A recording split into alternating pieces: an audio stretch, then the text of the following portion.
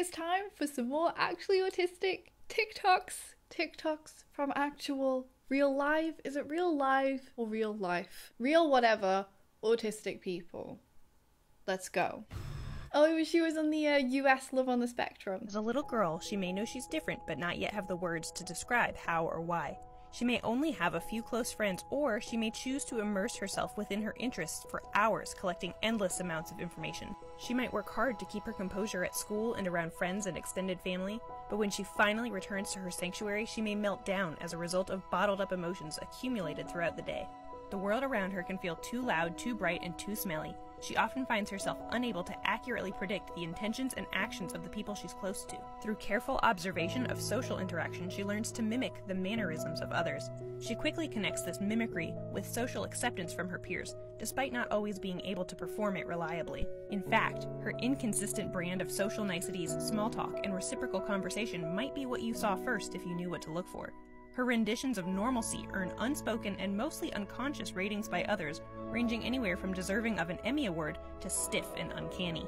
Entering adolescence, she continues to perfect her craft and is more or less able to mask her social difficulties. Aside from the people closest to her, no one is fully aware of how she struggles to cope with small changes, keep her body still and quiet, and control her emotions. Moving into adulthood and out of the comfort of living with her mother, she finds that sometimes the demands of adult life exceed her current abilities. Adulthood has unearthed the gaps in her skill sets that weren't as pronounced or prohibitive in childhood. Eventually, she learns the word to describe this wasn't weird. The word for this is autism, and she finds the support she needs to continue to thrive. I can't speak.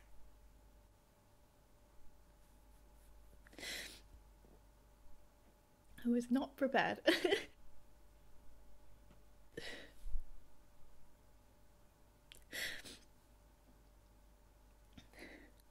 I don't know what to say. I don't have anything else to say other than that. It was great.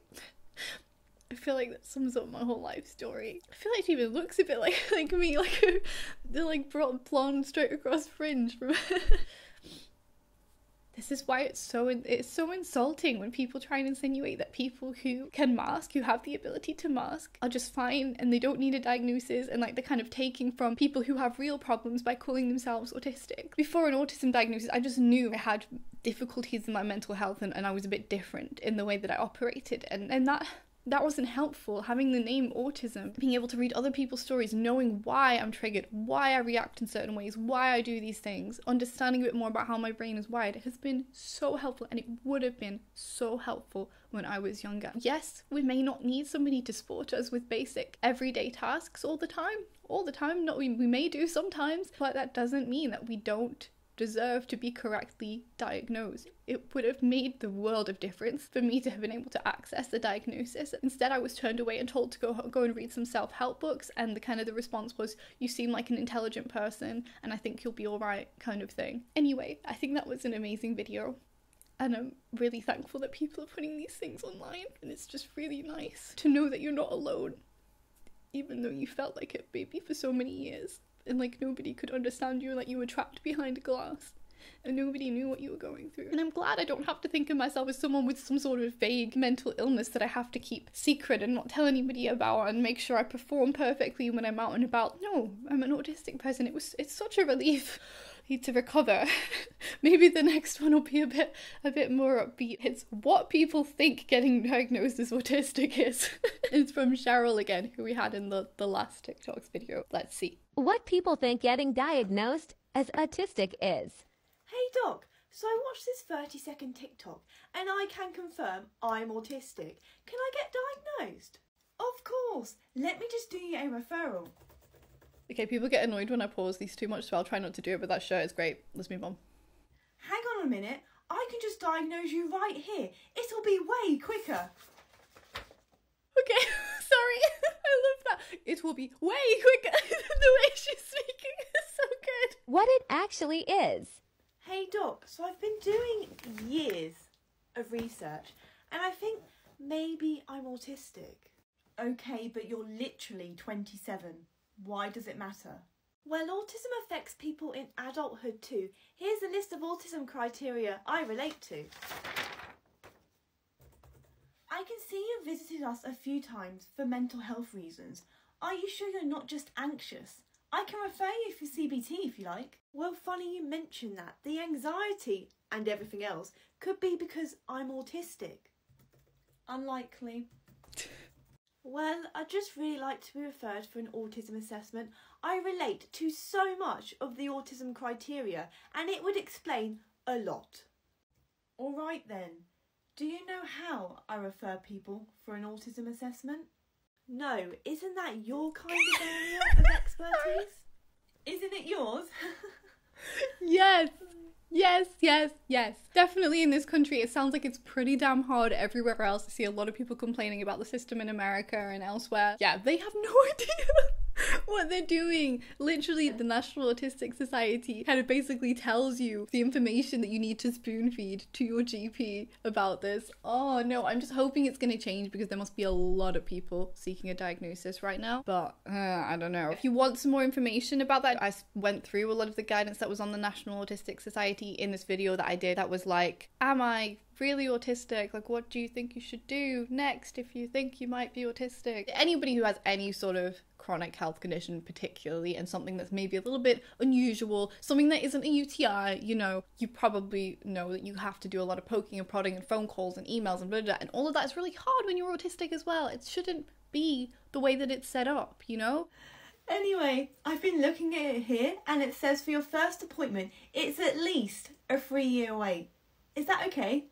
Is that okay? Oh my gosh. I feel like sometimes it feels like they say things with glee. I don't think they do really, but that's how it feels. They're like, okay, fine, I'll do it for you, but it's gonna be 3 years. As if they expect you to turn around and go, oh yeah, I was just kidding anyway about being autistic, it's fine, don't worry about it. Like, yeah, you got me.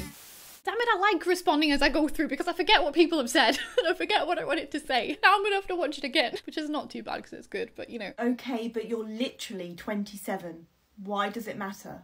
Well, autism affects people in adulthood too. Yeah, as I was saying on the last video, of course it matters. It doesn't matter if you're 27, I'm 27. Doesn't matter how old you are, you still are autistic. It's not something that you grow out of. You can learn coping mechanisms. Some of them that you just do, you know, intuitively as a survival thing, whatever, are not great, you know? Maybe getting the diagnosis can help you to unlearn some of those unhelpful coping mechanisms and ways that you've, you know, dragged yourself through life. Might be nice. The problem in this country as well, I don't know what it's like where you are, it'd be interesting to know, but we don't usually, or at least in any of the practices that I've been joined at, it's very rare that I will see the same person twice. So each time I'm introducing myself to somebody who has never met me before. And I think that it would be useful. I mean, I'm sure you still probably might come across barriers with a, like, you know, a GP who's been with you for a longer amount of time. They might be more likely, because they've seen them masking you, they might be more likely to turn around and go, oh, I don't think you are, I think you can communicate fine, you could look at me in the eye, it's all okay. It just would be nice if you had someone who knew you, a medical professional who knew you, and then you could be like, oh, you know, at the time when I came in for this and this thing happened to me when I was a teenager, do you remember that? Yeah, that could have actually been to do with this. And they would know you as a person, and they would know you're not in there every week trying to diagnose yourself with a different ailment that you found online, you know? And instead, I think they just see this kind of collective general patient. If only a diagnosis was that easy, and if only the wait lists weren't that long, because a lot of places will limit the amount of accommodations you can get until you have an official diagnosis. And I just think, like, what are people supposed to do, particularly around like important parts of your life, like when you're doing your GCSEs and A-levels and you're at university, that you need help, you need support, and sometimes you need proof in order to access it. And yeah, I mean, so you may be able to still access it with proof that you are pursuing a diagnosis, but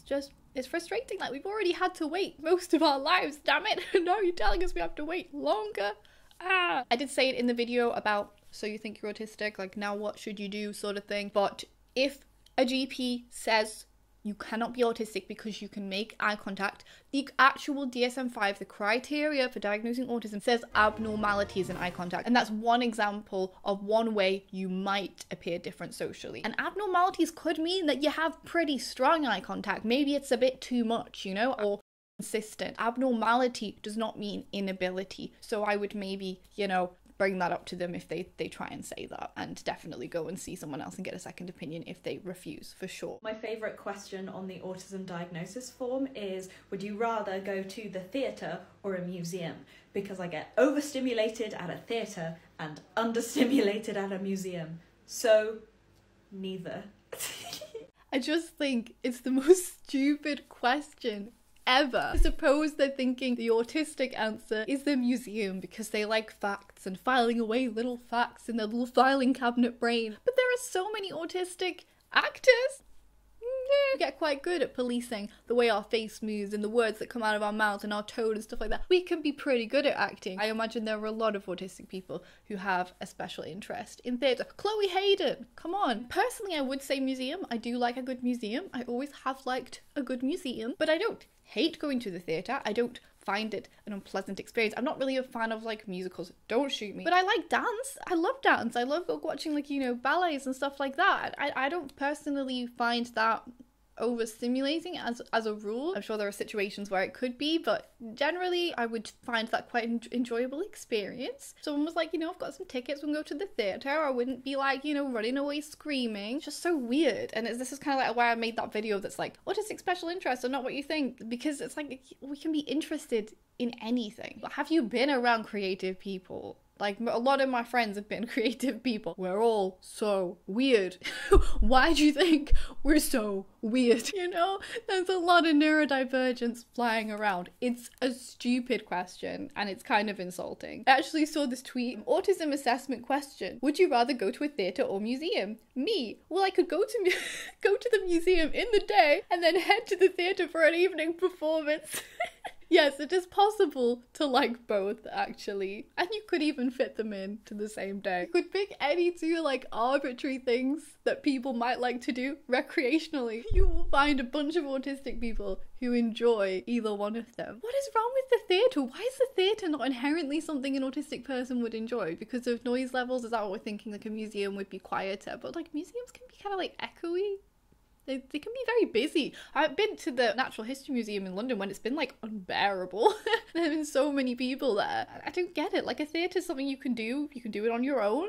You just sat focused on watching something. I've just found this post on the Wired Differently blog, and it says, I was asked this question in 2019 as part of an assessment to see if I would receive an official autism diagnosis. The belief is that autistic people prefer museums because they're quieter than theatres.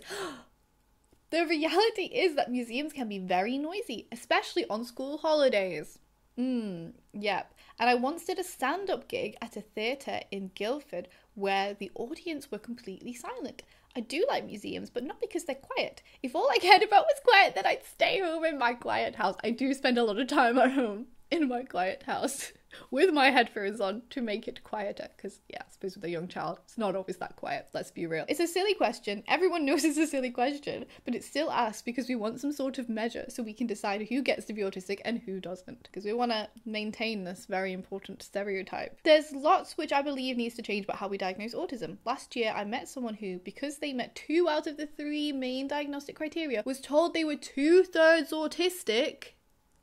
I wondered if they were autistic up to their armpits, or if the 2/3 autisticness was evenly distributed around their whole body. Paige Leal, let's go. They're very, greatly and heavily. I have not said out loud to any more people than I should. I need to tell you guys my theory. I am convinced that every single dancer, every single human person who has the need to dance has autism, ADHD, or both. I'm a bother over here, and I am a dance teacher. And there's like 60 kids at the studio, and I teach every single one of them, and yup.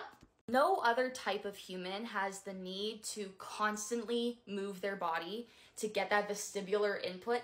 I have 3-year-olds that are just doing this the whole class. Like, it's also clear in so many other ways, like how they communicate with each other. And each kid is so different, but they so have autism or ADHD or both. Dancers, parents of dancers, what do you think? I think I'm right. Oh, I really like Paige. I think I can see what she means. I have one of my, I think it's like the second video I ever posted on this channel where I spoke about, I was trying to say spoke and talk. I talk about sensory traits of autism. In that one, I actually had dance as a separate sign that you could be autistic, enjoying dance, particularly for autistic women, which was kind of what I was aiming the video at, autistic women and AFAB individuals, but it kind of applies to anyone. Like, I'm sure a lot of autistic boys would probably love to dance as well. There are probably many who do, and there would probably be more if it was more socially acceptable for boys to join dance classes. I know some do, but usually it will be majority females in them. My job somewhat revolves around around dance. I loved ballet when I was younger. I said in that video, I feel like ballet is made for autism. You're dancing on your toes, you're spinning around, it's quite routine, and like, you know, you have to be quite polished and wear your nice uniform. It's quite individual unless you're performing, and you know what to expect, and the most lessons are structured very similarly. I don't know, it just feels very, very autism friendly. So I can see that. I'm sure there are lots of professional dancers, you know, it's like socially acceptable stimming, you get to do it all day. However, I feel like if every single person at dance classes was autistic or ADHD, I would have had a lot more friends when I went to ballet. I was there for years. I went to ballet from about the age of 4 until I was around 14, and I probably had about 4 friends the whole time I was doing it that would kind of come and go, like they would leave and stuff. There's a chance I could have been picking up the other neurodivergent people in the class for sure. I'm sure there were other neurodivergent people in the class,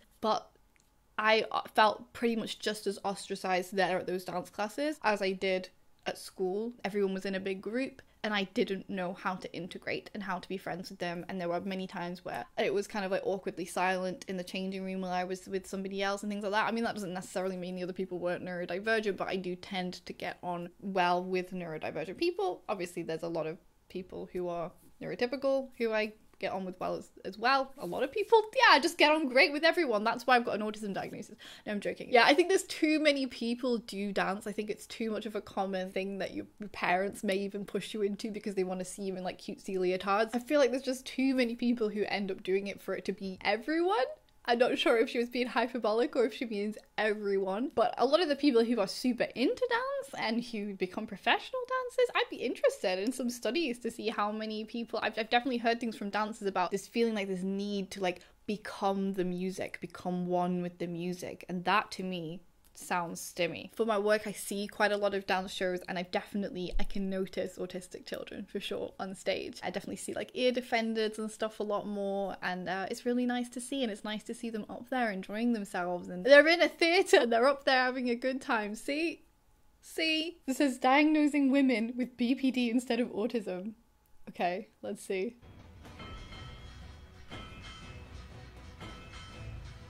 Oh my god. Oh, she's called Unmasking with Chloe. I like her tattoos. They're so cool. That's so funny. I love that. Borderline personality disorder, or sometimes called emotionally unstable personality disorder. Autistic women in particular often misdiagnosed with BPD. I don't know what the stats are on that. I'd be interested to look into that and maybe do a video talking about that. When I look at the traits, I can certainly see how it would happen. Yeah, I think a lot of people say they have both BPD and autism. If you find DBT helpful in the therapies for BPD, I'd love to see if there's research whether they're helpful at all to autistic people. The group therapy, so that immediately makes me think, well, I don't know.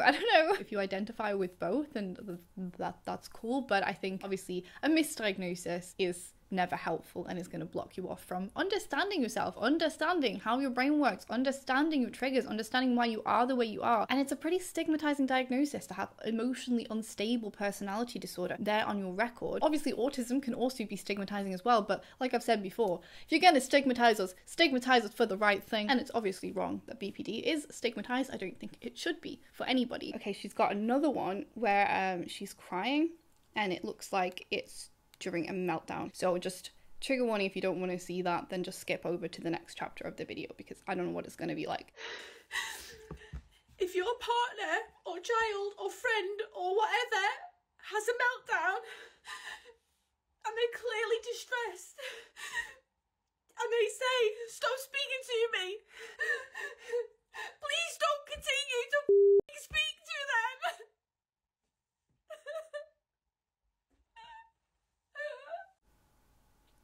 Oh, I feel like I'm gonna cry again. No, this is not gonna be the crying video. It's really hard for me to see other people in that state because you relate to it and you can empathize a bit too much, I think, with how they must be feeling. I think it's probably good. I think it's a good thing that videos like that are online if they're shared consensually by the person who experienced them and not parents filming their children having meltdowns. I've seen some of that recently on Facebook, and that just absolutely horrendous. I don't know why anybody would want to do that to their child, and I feel like anyone who does that should be investigated, because like, what are you doing that you're not recording? So disrespectful and so horrible. Why would you want to do that to someone who you're supposed to love and protect? I don't understand it at all. But people themselves sharing it, like Olivia Hobbs also has a video on her channel, which I've linked to a few times, where she films herself going through a meltdown. It's helpful when you're first trying to figure out whether you could be autistic, to see, oh yeah, that's what it looks like. That's interesting. It's interesting to see what it looks like from the outside. You've only experienced it from the inside, and you're like, yeah, that's it. And obviously I know it's hard for other people to understand who don't go through it and relate to and sympathize, and they may not always have the best methods. Hopefully as time goes on there'll be more resources for like people supporting autistic people and how to help them, and that could be an interesting video topic that I could do. It can be really tricky for other people to relate and to understand how to best help you in that situation. I think listen,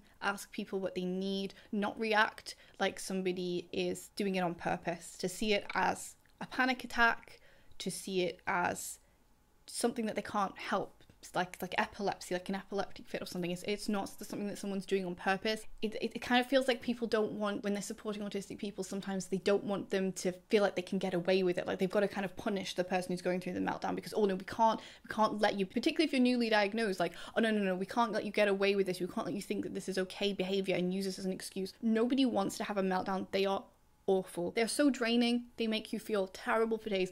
Every autistic person would avoid that state if they could. They don't want to be doing that. Obviously, it can have real consequences sometimes on the people around you, and other people around you are entitled to have emotions and feelings about it. But at the same time, if you're supporting an autistic person, getting angry back or like doing the opposite of what they're saying will help them. If they're begging you to like not speak in a certain way or to not do a certain thing, if you listen to them, they're going to be able to calm down, and it's going to help to de-escalate the situation a lot faster, which is going to be better for everybody involved in the situation. I understand, like I've been on the outside trying to support somebody, and when you're not in that state, it can be really, really hard to empathize with that state. You can try and work together and get on the same page. The problem is that everybody's flawed, and like neurotypical people can also have irrational responses to things. But I think, yeah, if someone can help you to manage that, it can be really helpful.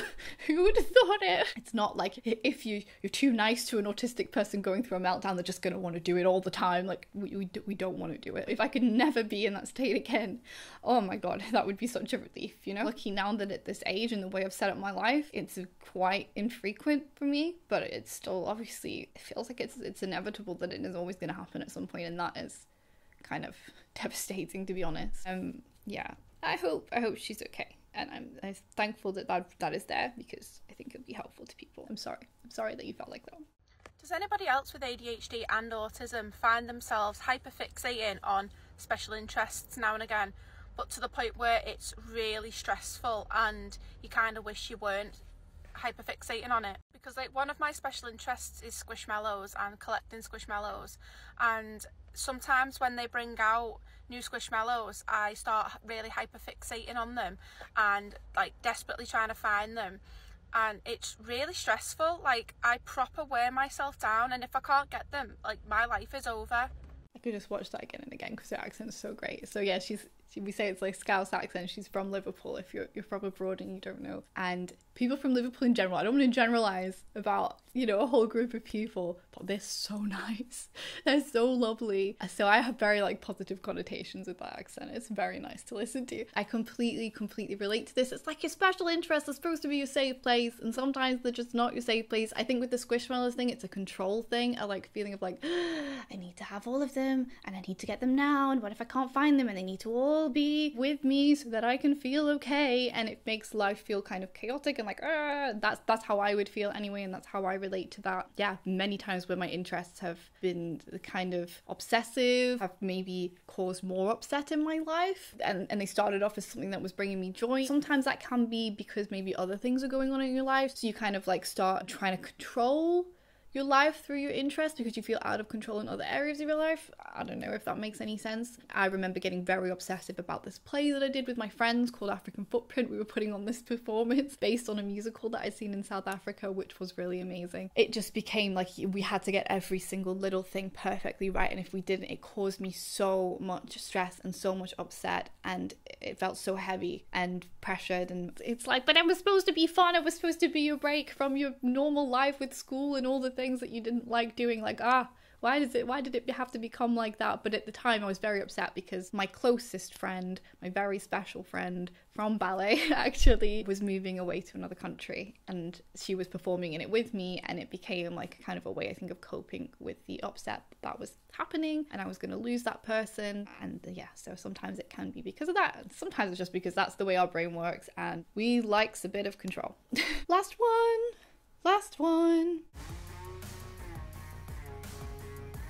Over the eyes.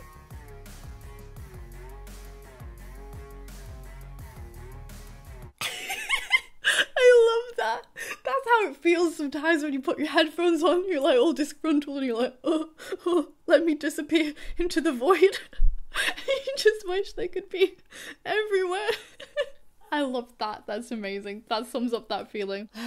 When you've been enduring all the noise, all the senses, all day, you just need a bit of calm. What would we do without a good old pair of headphones? I never understood why everyone loved the little earbuds so much. I've always been like a big chunky headphone sort of person, and now I understand why. My husband always thought it was a bit weird, I think, and now it's like, I guess we know why. If you enjoyed this one, you might enjoy my last actually autistic TikTok reaction. There's a lot of food stuff in that one. It's proved to be quite controversial. A lot of discussion about how people from different parts of the world make their sandwiches and whether they butter their sandwiches or not, which now seems like American people don't. I'm assuming American people, I don't know. It seems like American people don't butter their sandwiches. They prefer mayo or like other sort of spreads, cream cheese even, whereas it's like most people I know in this country would butter their sandwiches. Are we archaic? Is there something wrong with us? Please watch that video, let me know your thoughts.